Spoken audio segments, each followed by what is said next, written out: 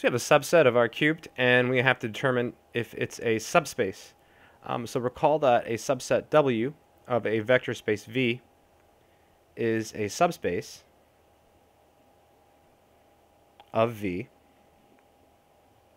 if the following three conditions hold. So the first condition is that W is non-empty.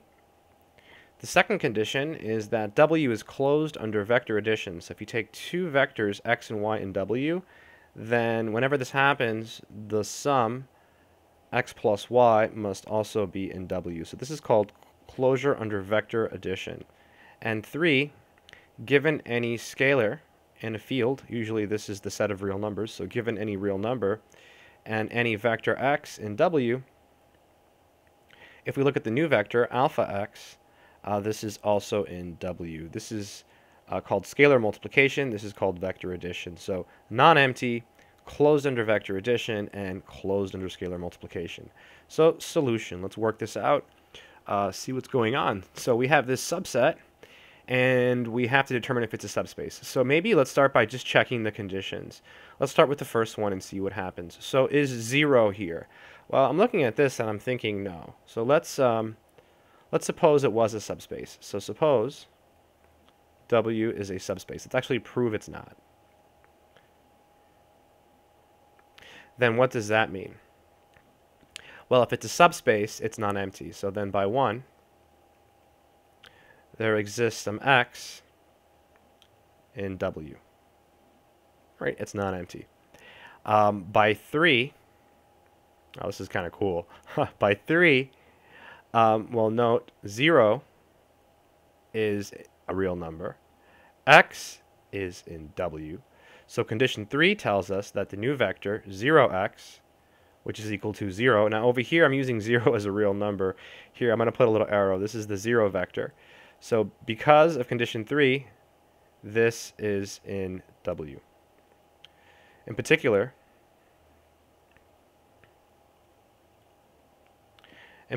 that means that 0, 0, 0 is in W.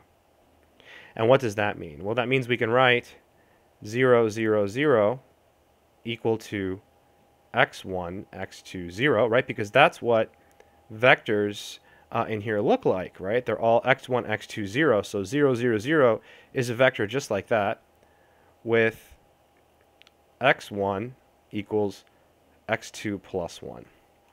Okay, let's go over that again.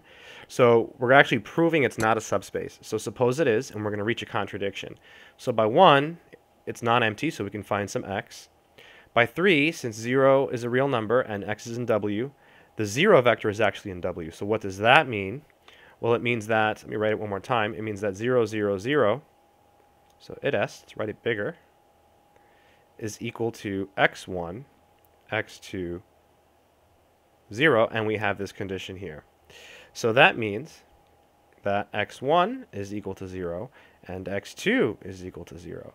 But at the same time, x1 is equal to x2 plus 1.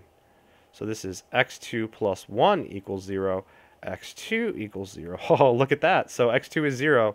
So 0 plus 1 equals 0. That's a contradiction, right? That means contradiction. So I didn't intend to prove this problem, prove it wasn't a subspace. I just kind of looked at it and thought, okay, let's check to see if it's a subspace. But when you see this right here, you know it's suspect.